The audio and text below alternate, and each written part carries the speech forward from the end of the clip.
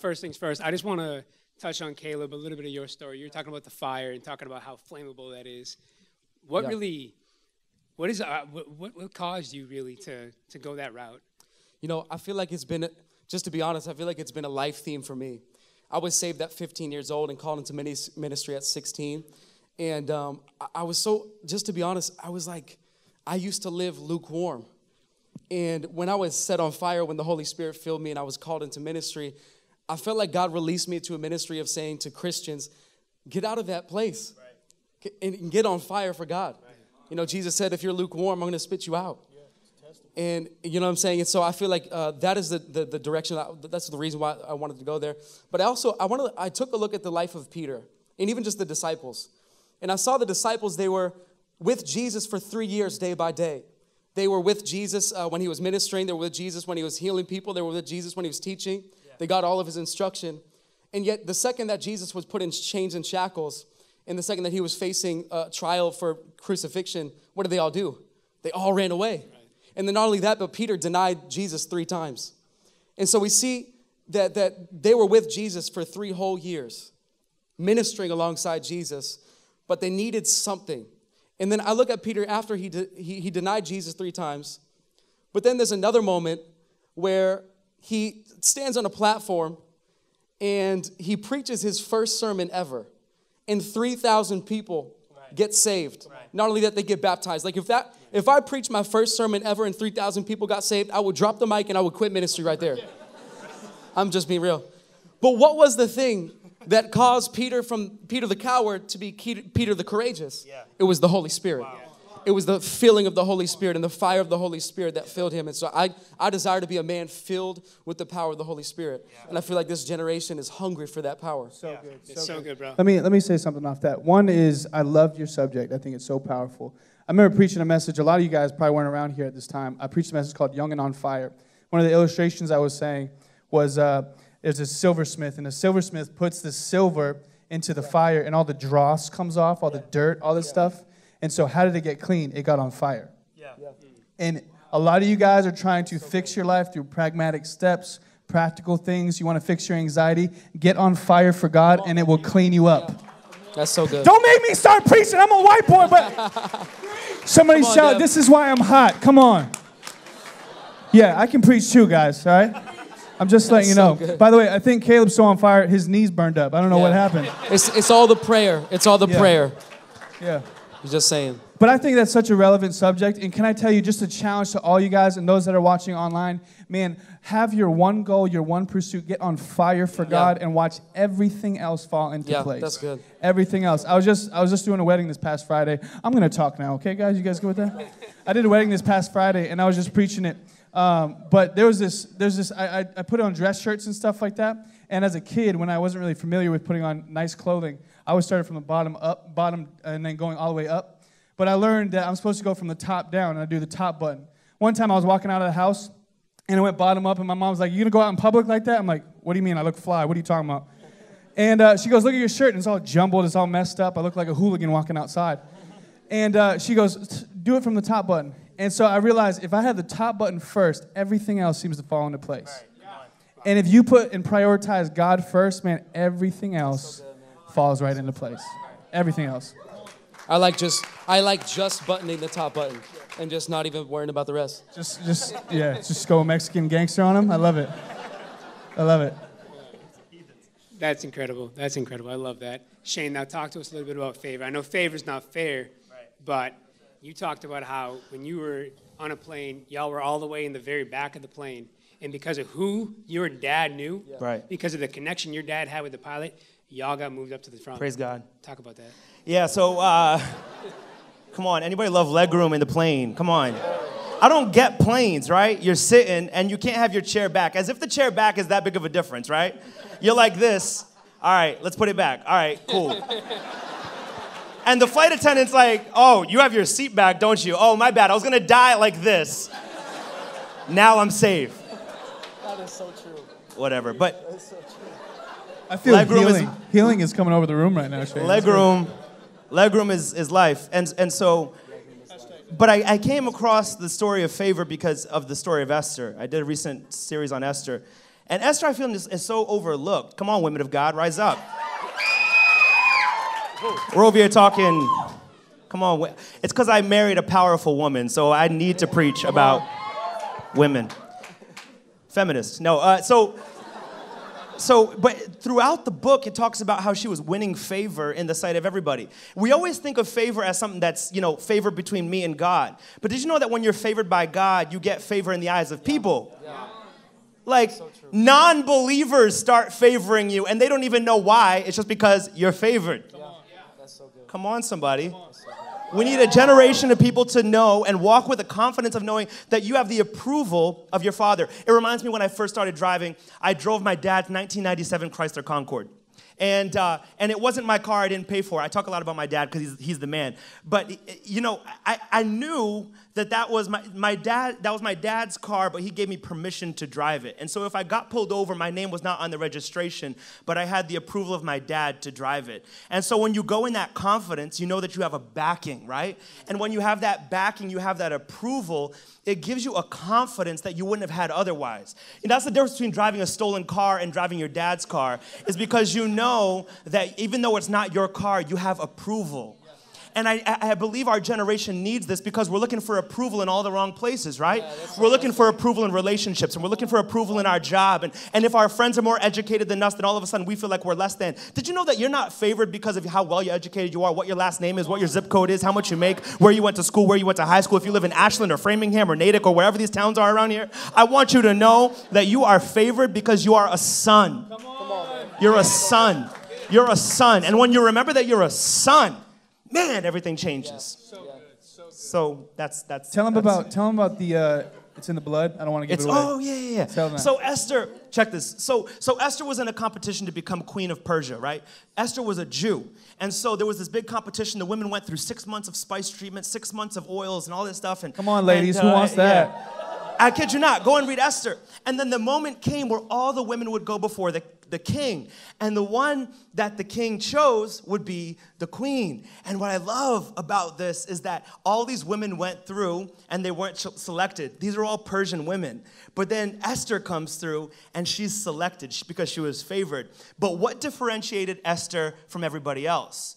All the other women were Persian, but what differentiated Esther was her blood, was the fact that she was a Jewish woman. And so we get to the point where we can draw a line of connection to us and say we aren't favored because of where we were born. We're favored because of the blood. And that's not the blood of Jews or the blood of Gentiles. We're talking the blood of Jesus Christ. That's what gets us approval. That's what reminds us that we are sons. Approval and favor is in the blood. Touch two people and say you're favored. Come on. I got to tell you, first of all, that was fantastic. Second of all, I can't stop looking at your eyes, This guy's got some of the most incredible eyes. They're piercing blue. I mean, come on, somebody. If he wasn't already married. Married 2 years, happily. Praise God. Don't get Alini's nails out right now. That girl got some claws. No, I love that conversation of favor. And it really reminds me of the difference between being set apart and being in one with the crowd. And we talked about it earlier in our leadership devo before the service tonight. But Romans 12:2, it tells us to not conform to the ways of the world, but be different, right? It says, do not be conformed to the ways of the world, but be transformed by the renewing of your mind. But that renewing comes from being in with the blood of Christ and being a son and or daughter of God. So I just love that. That's a fantastic correlation, an awesome story, bro. Moving forward, I want to get to know you guys a little bit. I want the crowd to kind of get to know your hearts a little bit and a little bit of your background as well. So, Caleb, can you tell us a little bit about what might be going on in your life and in New Hope as well, your church? For sure. I'm married, first of all, and my beautiful, talented, gifted, amazing wife is here. Stacey, can you just raise your hand real quick? And this is my beautiful wife. We've been married for over 2 years now. And we're happily married, and the evidence is because I have successfully impregnated her. And so that's the weirdest way of saying it. By the way, while I'm on the subject, I have come to the honest conclusion that having a baby in the womb is the most strangest thing that has ever. Do you agree with me, Devon? And so either way, we're having a baby girl. Come on, we're excited for that. It's a baby girl, and she's kicking. She was kicking the other day. and I still haven't got to feel the kick. Either way, married for 2.5 years. I just love marriage. Marriage is so much fun, and so I'm enjoying ministry. I'm the youth and young adult pastor at my church called New Hope Chapel in Plymouth, Massachusetts, and God's doing a really great thing. And it's kind of an insignificant place, but I want to remind you guys that was the Plymouth Rock is in Plymouth, like 1620, the Pilgrims, come on. And in Plymouth, like the Mayflower, all that good stuff right in Plymouth. That's where we do ministry. And it's really cool because I really believe that it is the birthplace of America, but I really believe God's doing a very specific thing right there in Plymouth in bringing a revival. And we're seeing the kind of the beginnings of a beautiful move of God right there in Plymouth. And like people are just coming to Christ all the time. We had 14 people give their life to Jesus for the first time 2 weeks ago on a Wednesday, Sunday. And so God's doing a great thing, and I'm just excited to be a part of it. Wow, that's awesome. And I love the correlation you talked about Plymouth Rock. And we know that Peter is the rock on which Jesus built the church. Well, Plymouth is also the rock in which we built this country, too. Come on, man. I see something there, man, and I'm with you guys. So I'm agreeing that. in prayer with y'all that you guys are going to have a revival and do something big out there. I really appreciate that, man. Absolutely, man. Now, Shane, catch us up a little bit. What's going on in your life? What's going on in the city a little bit? This dude forgot to say that he started like a conference last year. He just totally left out that big detail. Gathering conference, come on. He's a man of humility. Yeah, but amazing stuff. So my life is going well. Me and Caleb got married in the same month, in the same year, to different people, of course. Right. True. So my wife is over here. I pointed her out. She whenever I preach anywhere, I always ask her when I'm done, and I think this is just a pastor thing. How'd I do? I always ask her how I did, and she said she loved it, except it was just the only parts she loves is the parts that are all about her. She's like, I loved it, but all the parts that were just about me. I'm like, wow, girl, self-centered. Humble yourself. But anyway, we've been married for I'm just playing. I'm not playing, but I am. So we've been married for. I'll hear it later. So we've been married for 2 years. We do ministry together, and we lead 2 young adults groups, one in Rhode Island called the City Rhode Island, and one in Boston called the City Boston. You're a beast, bro. And we got some city people in the house, and hey, there we go. And we're under the umbrella of Ambassadors Church in Rhode Island, and it's so cool to be able to do ministry. Not only with my wife, but with amazing men of God like Caleb and Dev, and just seeing what the Lord is doing across the churches, and seeing that there's not a spirit of competition to it, but there really is a spirit of camaraderie, that we're celebrating each other's victories. And so I think since I met these 2 dudes, like it's a game changer for ministry, because you can't do ministry alone, right? It's not only about having a good life partner in your wife or your spouse, but it's about finding men of God, women of God that you can line up with and just tackle hell together, right? That's what we're doing. And so ministry is going real well. There's setbacks, there's disappointments, but at the end of the day, what sustains is the sense of calling. You just remember that you're favored, right? And you remember that you're called, and that's what keeps you going. And so we say it all the time in church, right? The best is yet to come. I think we even said it during worship, right? We say it in every church service ever, but it's true. It's what we live by. There's this sense that what God has in store for us is so much greater than what lies behind us. And so that's kind of where I'm at, and I'm just enjoying the ride of ministry. It's the best life ever. The fact that we get to do this for our life, this is just not fair, man. This is favor ain't fair. Favor ain't fair, right? Absolutely. I'm favored! Touch 2 people. Awesome. Tell them you're favored. No. Oh, and we're not pregnant and none on the way. Just kind of putting that out there. I prophesy in Jesus' name. I was going there. Come on, lift your hands, some. We're going to impregnate them. No, just kidding. Stand up. That sounded so That's weird. Very odd. Yeah. Just hold it right at the right time, people. At the I love right it, time. though. That's awesome. Little shameless plug. You were talking about favor being not fair, and you already preached on that, so that's cool. But you talked about unity, and I love that thought. And Devon preached a message a couple years ago now. It was our first United Night. It was almost like our 1 year celebration was it, I think? Our 1 year celebration, and the tagline was, united we stand, divided we fall. And I love that we're seeing a lot of that now. We have a conference tomorrow morning out in your church, Exchange Church in Pawtucket, and it's really going to be focused on just getting together and doing ministry together and not competing against each other, but really developing as brothers, as comrades, and as family, because that's what we are, and that's what we're doing. We're doing this thing as family.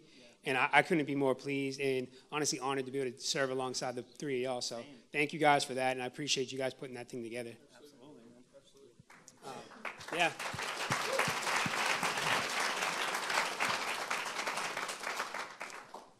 But so when are y'all expecting? Expecting what? Expecting blessings? Expecting children? What are we expecting? You got some pressure. I mean, y'all got married in the same week, in the same year, but you just No, but here's a preaching point, though. Just because somebody else is doing something doesn't mean you have to do it. That's a good point. Come on. Can I preach about it? Can I? My wife, that was my wife. Because I think, no offense, I'm just talking about the fact that sometimes How do we become the bad guys? Like, we're just loving our wives, loving ministry. We just turn it around on us. No, but here's the thing. Sometimes I find that our generation struggles with, if we have to do what everybody else is doing. Right. Yeah. Even to the point of pregnant. Like, geez, man. Like, we have to take it that far. But, right? Like, oh, they applied to that school, I got to apply to that school. They got that job, I got to get a better job. They're getting that salary, I got to make $1 more. They're doing this, I got to do that. They're from there, I got to move there. They're doing that. You'll never keep up. Do you? And be cool with being you, right? Like there's no need for us to live in this constant stress of performing to be like other people that we're never going to be. And man, there's nothing more beautiful about a woman. Let's talk about women first. I'm feminist. There's nothing more beautiful than a woman who knows who they are in Christ and can be that girl without having to be every other girl. And to the men. So good. To the men, because you guys aren't off the hook. There's nothing more attractive to a woman, I think, than a man who knows who they are and they don't have to be like every other man. Just be you. They will love you for. Imagine getting married and you've been being somebody else this whole time. All of a sudden you're married and now you're forced to be yourself and they're in love with who they thought you were and not the man you really are. Wow. All of this because you asked if we were expecting. And the point of all of this, you're welcome, is just to say, man, you got to be comfortable in your skin. Favor, just know, you're you. I am Shane, Elton, Lima, forever. Elton, that's right. And forever, like that's who I am. I'm not a sport, I'm not an athlete, I'm not as buff as any of these guys on the stage. I probably weigh more than all three of them. But you know what? I'm cool with who I am. And when I start kind of feeling like, well, I need to be more like Devon, I got to get a reality check, usually from my wife. You got to be you. Yeah. Right? Let's just be real. Let's throw off the facades and start acting like real people. When you start comparing yourself to other people, remember how good God has been to you. Comments?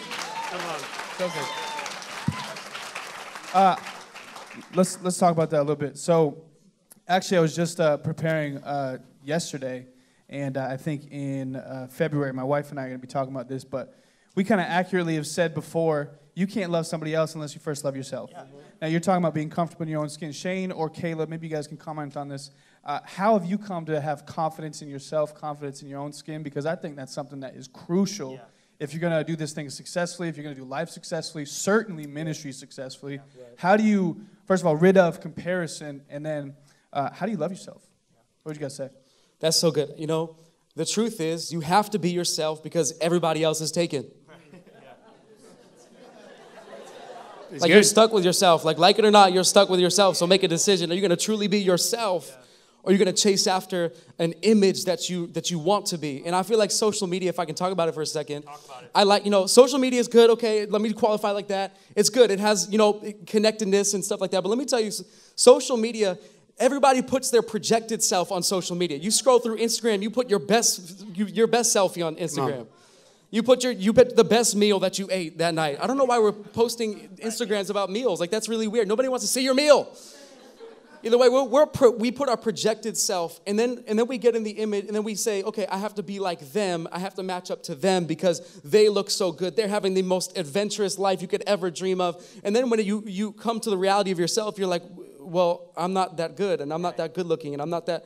And let me just break off that lie. Nobody is that good. We are all fallen. We all have failures. We all have flaws. We all have sins. And so what we have to be is ourselves. Right. I find it interesting that this generation seeks after authenticity in everybody else except you. Right. Wow. And I want to be someone that's true to myself. And in the second that you start comparing yourself to someone else is the second that you're going to have low self-esteem. Yeah. It's like you're gonna think, man, I'm not good enough. Devon, you were vulnerable a couple months ago, I believe, at the 508. He said, and I think you spoke for every pastor that has ever lived. Yeah. He said something like, I hear Shane preach, I hear Brian Bullock preach, I hear these guys preaching, and I think to myself, or I hear a lie that I'm not going to be as good as them, and I'm not as talented. And I do the same exact thing. And we all do, right? Yeah. Maybe it's not preaching. I don't know what is for you. You fill in the blank for your own life. I'm not going to make that much money. I'm not going to be able to be like that person. I'm not going to be able to be that successful like them. But the problem is the reality is you have to know, I am called by God. Yeah. I have an assignment that God has given to me, and I am the only one that is going to fulfill the assignment that God has given to me. Nobody else can fulfill what God has called you to do, so you do it. Do you, boo-boo? You got to do you. Nobody else can. Just be yourself because everybody else is taken. I would, right along the lines of what you said, I would answer the question about confidence in two parts. First of all, I still struggle a lot with confidence. And I just being frank about it, sometimes I struggle with it. And then second off, the confidence that sometimes I do muster up comes from a place of brokenness, really. It's from, and I talked about this when I spoke at the 508 back in May. Some of you guys were here for that night. It was when I faced depression when I was early teens and then again in my early 20s. Those seasons of brokenness for me were really what then showed me who I am in Christ. And I want to speak to that person who may be sitting in here and you're in that season of depression right now. And let me tell you something. I still have to be vigilant with myself about depression, because just because I'm healed from it doesn't mean I should just let my guard down, right? So there's times where I find is it going to try to creep back? And man, you got to start, speaking against things in the name of Jesus, and you got to stay vigilant. But I'm telling you, when you come through a season like that and God delivers you from it, it gives you a renewed confidence. And so sometimes I find that my biggest confidence, the best messages I've ever preached, I think, were in my moments of biggest brokenness. It's when I stood up there and preached the message to myself, because that's the most vulnerable and the most passionate you'll ever be. And so, but like I said at first, I still struggle with it. And I think sometimes in this celebrity pastor culture, you'll look at the guy who's up on the platform and think, well, that guy made it, or that woman of God made it. And the fact is, let's just be honest. If you've done this for a long time, you can make it look very easy when you stand up here and talk to people. You can make it look very easy. But I find that behind every person, there's a real story and there's a real struggle. And so I try to pastor people from the lens of vulnerability. I'm never going to try to pretend to be who I'm not. If I'm struggling, I'll tell the church I'm struggling. If I'm going through something, people will know, because I'm not trying to put an image of perfection, something that I'm not. And I think that's the most confident that we can be. It's finally confidence in the fact that we aren't who we sometimes claim we are, and confidence in Christ. And so that's where I come from on the two ends of the spectrum, is that I still struggle, but the confidence that I do have has come from moments of brokenness. Yeah, that's awesome. Knowing who you are, and knowing what you want, will allow you to never waver. Yeah. So if you know your identity and you find your identity in Jesus, and then you know what you want out of your life, you have your pursuits in line, you're never going to waver from anything that the world can throw at you. So that's so awesome, bro. Both of y'all have awesome points. So good. We talked a little bit about your wives, but I want to kind of get more into that a little bit. But I want to probe Devon. We haven't really heard from you yet, so a little bit. I'm chilling, y'all. I'm just listening. I want to hear your insight a little bit here too. So let's talk about the pursuit of your wife. What does that look like? How to find a godly woman? Where do you find them, and how to pursue them? Yeah, I've preached this 100 times, but to be honest, I don't feel like I was very good at it in the beginning. I definitely. She's like, no, you weren't. I'm trying to win brownie points right now, babe. Please. Let me do this. I really wasn't very good in the beginning, so I don't know if I'm the best model behavior-wise, but man, gentlemen, you're the pursuer, women, you are to make him work for it. Yeah, that's true. Make him work. That's true. I think the biggest turnoff for a guy is when a woman is desperate for a relationship. Yeah. And it's a girl that will just seek attention, and we can all smell it, we can all recognize it. And can I just say, just as a blanket statement, Christians, we want to get married way too fast. Yeah. And the Bible says, Scripture says that the two become one. And you better know that one. And I think a lot of us put on this facade, this kind of pseudo personality, and we're in the honeymoon phase for a long time. And I don't think you should get into a relationship, or you should really get married or talk about engagement until you go through some fights, until you go through some drama, until you go through some stuff, because crisis reveals character. Right. And so you really, I'm getting so off point anyways, but I just feel like you need to go through some stuff first. And let me tell you, what I found out when I messed up a few times is I found out that Natalia is full of grace. She is full of love. She can forgive me. Come on, you need something like that in a relationship, people. Come on, talk back to me. You need some grace. You need some forgiveness. And so I was so thankful for that. And she gave me grace when I wasn't really pursuing at the time. I was very indecisive. And I'm so grateful that really she allowed me to pursue her later. And I think I fixed it. Did I? She's like, I'm just going to say it publicly. Yeah, you did. Yeah. That's awesome. I love that point. Crisis reveals character. And it's so true. Who you are in times of struggle. Martin Luther King said, the ultimate measure of a man is not who you are in times of trial. And, in times of, how does it go? I forget really, but. That was good. The ultimate measure of a man is not who you are in times of comfort and convenience, but who you are in times of trial and controversy. Come on. So crisis reveals character. That's such a good point, and I love that. And I feel like relationships are an area where we see a lot of crisis. We see a lot of broken relationships. We see a lot of hurt. But I believe that finding a woman of God or the right woman for your life is going to help you to heal any and all that hurt. I heard a message last week, and it was talking about how the greatest healer of all time is love, obviously, and love can heal and heal all wounds and mend all hurt. So let's talk a little bit about what love can do in times of that struggle, in times of that pain, in times of those hurt. Any one of y'all? Yeah. So disagreements in marriage exist, but here's the thing.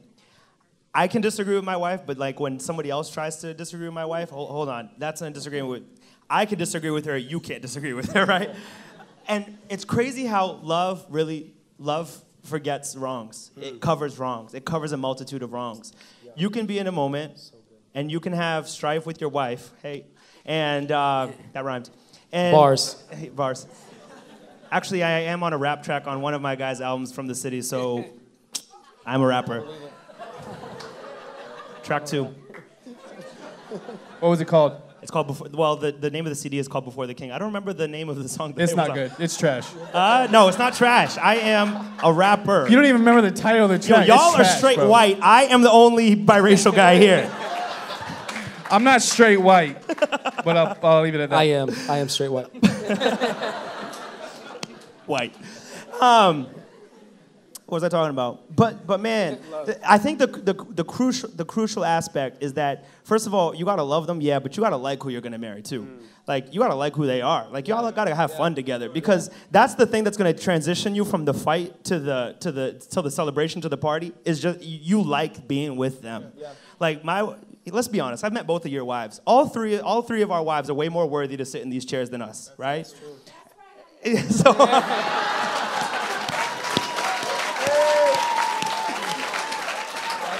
And they're genuinely amazing women of God, right?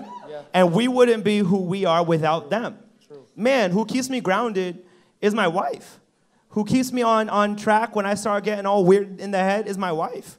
Who snaps me back to reality and reminds me that I'm called is my wife. And I thank God, because sometimes I'm like, what would I do if I didn't have her? You know, where would I be? I wouldn't be able to be half the person I am without having found, you know, that suitable partner.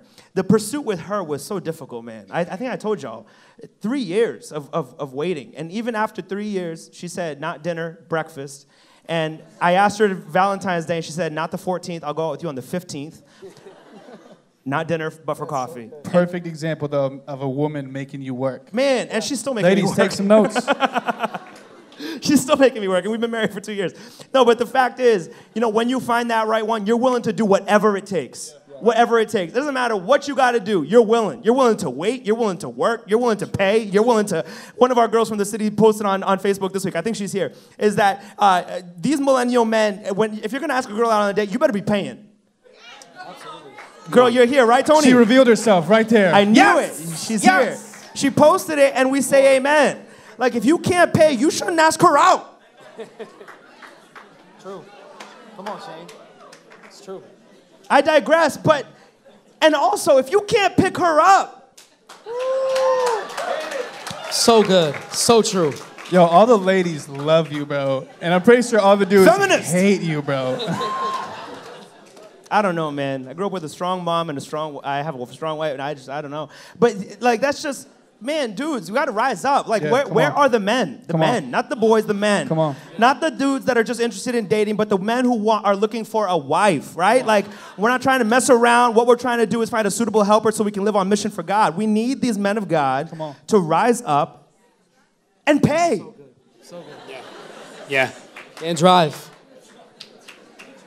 It says a lot, man. Yeah. You can be cheap after you get married, but don't be cheap before. That's true. Hey, that's good. Catch her first, and then do that. Right, be cheap first. Can I go on a rabbit trail for a second? Scripture talks about, I just did this wedding, so it's fresh on my mind. And so Scripture talks about how gentlemen, husbands, we are supposed to love our wives like Christ loved the church. Christ gave himself for the church. He died for the church. And so what I want to tell a lot of us today is, how do you think, and this is a little different of a subject, I want to come back to it. Jesus died for the church. That is his bride. And a lot of us, what I want to address, and we're going to do this in the new year, is I want to talk about, we need to love the church and go after the church and not talk crap about the church and stop being frustrated about the church and stop talking junk about the church. Like, y'all, gentlemen, let's like fall in love with the church, and you will find your wife in church. Yeah. Yeah. You will find your husband in church. And so we're going to talk about this in January. But I love how she made him work. And gentlemen, you should work in church. You should get involved and connected and rooted in your local church. And like, give your life to that thing. Be on mission, like we were talking about. We have given our lives to the church, and the church has blessed us. God has blessed us. We are tremendously favored. And can I just give a suggestion to all you guys? You need to be rooted in a local church. You need to go through, we have next steps here. Get through next steps. Get involved with community and serving. I'm doing shameless plugs right now, but I think it's just so important that you have a passion for the local church because Christ died for it. Can I just say real quick, like if you were to approach me and you were to say, hey, Caleb, I have a problem with your wife. Like, you got a problem with my wife, you have a problem with me. And so I can't, I'm sorry, like I question people that just gossip about the people in the church. I question people that are so frustrated with the local church. Yes, there's failures in the church. Yes, there's toxic churches, whatever. But can we just be honest? If you are talking bad about the church, you are talking bad about the bride of Jesus Christ. Come on. Like, that's his bride. If you talk bad about my wife, we're gonna have a problem. And so, that's so relevant. I feel like we need to plant ourselves. What is that verse? Plant yourself in the house of God and you will flourish.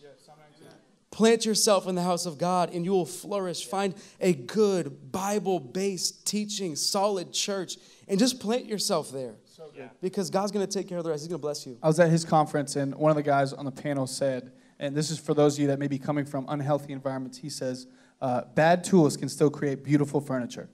Yeah. And so you may be in an unhealthy environment, but understand God is sharpening you. Yeah. You know, sometimes I've learned is it's not so much the convictions that you want to have, it's the convictions that you don't want to have, and those are even more powerful. Meaning, you might come from an unhealthy environment and you see, I don't want to do that. That sometimes might be more powerful than figuring out what you want to do and what you want to be like. Yeah. And so you might come from an unhealthy environment, but God can use that so greatly and have some deep-rooted convictions. Is this ministering to anybody? Does that make sense? That's good, Dad. That's it. That's good. What a tease, man. Yeah, You were getting somewhere, and then you kind of left me hanging a little bit. But that was so good. And you guys all kind of touched on one point. And what I got out of it was when we had our revival nights here in August, Justin Daly was up from Florida, and he gave a message on the local church as well. He talked about honor. And one of the things he talked about was covering your leaders, covering your pastors, covering the weaknesses that you might see in the church or in the people around you and such. And you guys just kind of all alluded to that. But what covers that is love. Yeah. And you talked about being a man. When you're a man, you're able to, again, identify yourself and know who you are. You recognize who you are, and you accept who you are, and you love who you are. So we see that theme of love again. But then what I want to talk about really is when you're a man is when you realize what you want and what you want to pursue. And we're talking about, again, just relationship and that relational aspect. So talk to me a little bit about what that looks like to, I guess, turn that corner from being a boy to being a man and recognizing the difference between the two and then really pursuing the things of God as a man. Caleb? Let me say something. Dev? 1 Corinthians, I'm just going to take this one. It's going to be better. 1 Corinthians 13 talks about this. It says, I believe it's in verse 6, 7, maybe it's 11. I'm not really sure which one. It says, when I became a man, or I talk like a child, I walk like a child. And when I became a man, I put the childish things behind me. So notice there are two stages in every Christian's life. There's adolescence and then there's adulthood. There's no teenage years. And so I think a lot of us are flirting, and we may think we're in adulthood, but the reality is in our spiritual walk, we're still in that child adolescent stage. And can I just challenge everybody in this room, you flirt with God, you're leaning in, you're halfway in, halfway out. We were talking about being lukewarm. That is the most miserable place you could be when it comes to your walk with Christ. I want to challenge you in this new year, before this new year comes, go all in with God. All in. Like fully dive in. Like, My dad has this kind of funny phrase for those when we have baptisms, is sometimes people will go under the water, but like spiritually they have their hand with their wallet still up. And they don't baptize fully with their finances, with their relationships, with their anxieties, with their stresses. And I would say something else. I'm just going on rabbit trails right now, but I'm going with it. Some of you guys are complaining and glorifying your problem way more than you're praying about it. And if you stopped complaining about it and started praying about it as much as you're complaining about it, you would get free from some of those problems. Go all in. Somebody shout all in. All in with God. And I'm telling you, everything, like I said in that illustration before, everything falls into place when you just go all in. All in. Yeah, that's incredible. And you touched on it too, and just talking about like really just sacrificing and going all in and just offering yourself up as a living sacrifice. Let me say something about that too. I want to use Richie as an example because there are countless people in this church, and I want to personalize it for you. Richie got a job recently, and he was going through a bunch of different jobs, and he always says to the people, he says, I will not take this job unless you guys give me flexible hours so that I can do ministry at the church. He just made it a core value, a conviction. I could tell you countless people with names in this room who just say, listen, I'm for the church, and they don't care who says it. They don't care who they say it to. They just have a conviction about that, and I want to honor you for that. That's a man that's all in right there. That's the reason he's on this platform. That's the reason he has the influence that he has. That's the reason if you're faithful with little, what? You're faithful with much. He's leading our high school ministry. He's absolutely killing it right now. If you're a high schooler, talk to him. But seriously. Shameless plug. Seriously. You want influence? Man, just be faithful with that. Yeah. Have some convictions about the local church. Go all in with God, and you will be blessed abundantly. Yeah. Blessed abundantly. Right. Can I just say something over you, Michael? Can I just give you a word real quick? Please. We've been like voxing. Anybody know Voxer? You know Voxer? Either way. We've been voxing for the past couple of weeks, and I felt like right when I saw you today, God spoke to me that He is releasing you into another level and another dimension of ministry and anointing and influence. And, bro, you are anointed and you are covered by God. You're covered by God. And I just feel like I want to let you know that there's favor on your life. And I want to do something really quick. Richie, why don't you stand up? We're not done with the conversation. We still got a little bit more. But I want to pray for him. And I'm going to ask you guys, if you would extend your hands if you're comfortable with it. I know that for some of you guys maybe aren't used to church or anything like that. It might look a little spiritual, but we just believe in the transferring of anointing, of favor, and we want to lay hands on them really fast. So if you could just extend your hands, and let's pray for him, guys. I'll pray. Father, I thank you so much for this man of God. I thank you so much for all that he has sacrificed, given, and I declare that he is favored. I thank you for the fire. I ask that you would increase it on his life in Jesus' name. Use his life mightily. Whatever anointing is on my life, I pray that you would transfer it, double anointing in Jesus' name. God, you're going to use this man greatly. Use his voice, use his skills, use his attitude, his humility, and may you would increase it in favor and blessing in Jesus' name. Thank you, Lord. Amen. Come on, say amen. Can I just say something? I just want to say something about like that question about manhood. And I really don't mean this judgmentally or to condemn anyone, but there's a lot of boys in the church, and we need a lot more men in the church. And one point I want to make is if you look all the way back at Genesis, I'm not going to give you the reference because I don't know it off the top of my head, so forgive me. 1 year Bible college, okay? If you look all the way in the beginning of Genesis, God created Adam, and he gave him something to do. He gave him responsibility. He gave him work. He was called to work. That was the first thing. He gave him responsibility. And so first of all, we have to take as men, and this goes for everybody, but we have to take spiritual responsibility of our lives. We have to take responsibility. Not only that, you have to get a job. Like, don't try to find a wife if you don't have a job first. You need a job. You got to pay. So you need a job. Don't take your mom's money. You need a job. Take responsibility. And here's what I want to kind of plug it back into Scripture. We see the story of Elijah and Elisha. And we see Elisha, he was plowing the field. He was plowing the ground, and he was working hard. This guy was a hard worker. He was out there day and night. He was plowing the ground, and he had a job. He was taking responsibility. And then we see something kind of interesting in Scripture. Elijah, who is a prophet and a miracle worker, a great man of God, he shows up on the scene while Elisha is working, and he puts a cloak over him, representing like the mantle of ministry that he's going to walk in, like the calling of God, the assignment of God in his life. Let me tell you, he found it while he was working. He was taking responsibility of his life, and then the call of God came. I feel like so many of us, we're looking for our purpose, and we're looking for a job that matches, we're looking for a career that matches our calling. And that's great when you get that. It's amazing. It's beautiful. And I really hope you can find that. But just start working and watch God download that purpose on your life. Come on. I think, there might be that person in the room who's like, dang, they're talking a lot about relationships. And the fact is, the reason why we have to talk about it so much is because so many of our lives are a hot mess because of relationships. Right? Like, our life's a hot mess because of relationships. So we got to preach on it, right? If we can, because I find, man, the biggest detriment to the calling of God over our life is the people that we're surrounded with. Yeah. Right? That's good. And so we got to make sure that we're getting this right as young people, as young adults. And here's the thing, like, it cracks me up when like junior high, high school, young high school students are going out. I'm like, where y'all going? Y'all going in your mom's Dodge Caravan? Is that where y'all, like?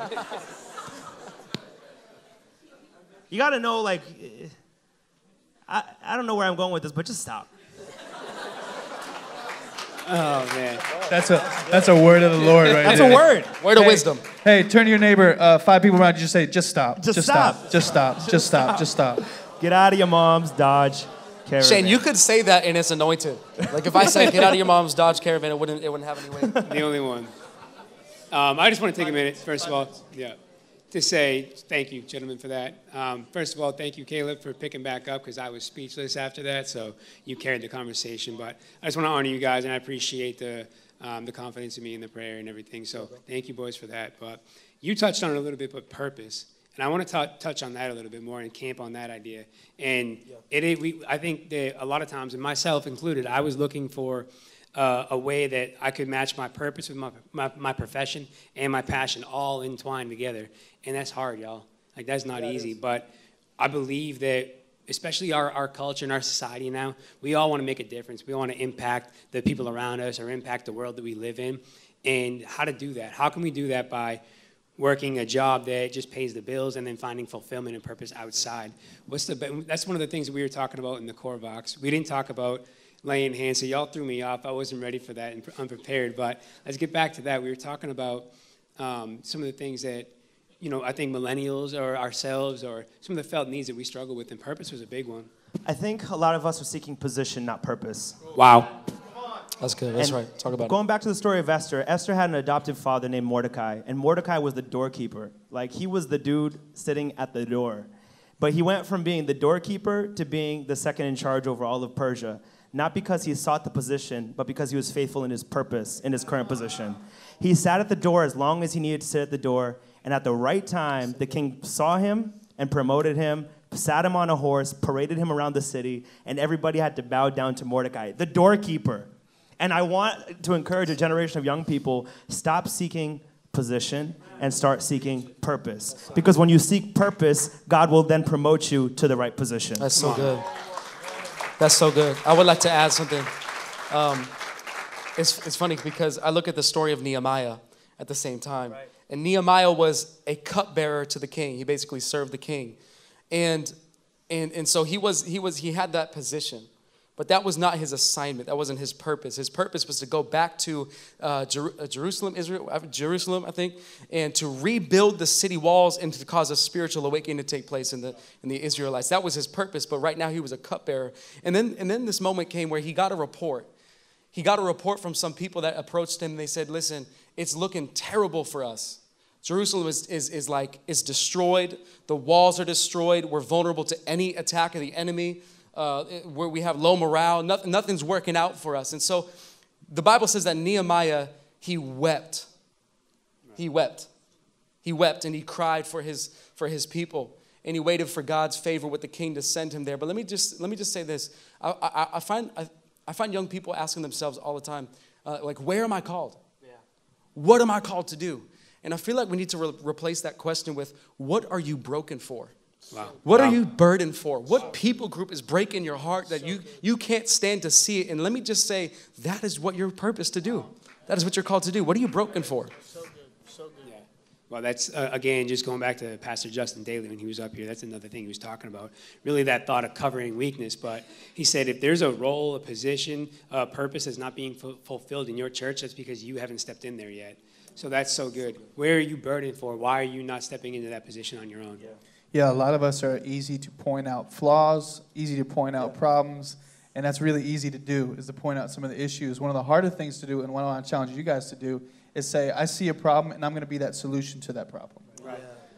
Because I think all of us, we can easily point it out, but not many of us have the faith, have the wherewithal, have the kind of constitution to say, I'm going to be a solution to this answer. You know what I saw when we wanted to launch this 508 ministry, the young adult ministry? I saw no young adults in this church. Dad, or wherever Dad is, you remember this time where there was like no young people in this church. In this church specifically, the seats you're sitting in, there was like none. And I just remember we needed to start a young adults ministry. And it was hard work. Samantha, Natalia, we led this together. We launched this thing together. And look what's happened now. It's taken hard work. It's taken sacrifice. It's taken commitment. We've had to pay the price for a lot of different things. But can I tell you, it was from a broken heart. It was from what I hated. That's another way you can find your purpose. What do you hate? What do you love? What breaks your heart? What are you gifted in? And it stemmed from a broken heart. That's what it was. Yeah. Speaking of a broken heart, really, we had a high school kid in the community, and at this point, we really didn't have a high school contingency. We didn't have a high school ministry for this kid to be a part of. But this kid, unfortunately, was going through a hard time, and he ended up taking his own life. And that broke our heart here because he was so close to the local church, but we were so far from him. Wow. You know, we couldn't relate. We couldn't correlate to him. We couldn't reach him. And unfortunately, we got to him before it was too late, or when it was too late. And that created a burden in our hearts as well. And we wanted to create that high school ministry so that we had a home for those high school kids, those kids that didn't have a church to go to, that were disconnected and far from God, far from the church, far from relationship. We wanted to be that for them. We wanted to be all things to all people so that we could be attractive enough that the pre-believer would want to come and be around us and just at least rub off on a little bit of what we were talking about and the relationships and the fellowship that we were having, and give them some sense of purpose and some sense of fulfillment and family. Family, I think, family, I'm speechless right now. You know, family goes a long way. And if you don't have a family behind you, you got to make a family. You got to create your own family. And it's such an important thing in our lives. Absolutely. So good. It's good, guys. You guys getting something out of this? Helpful?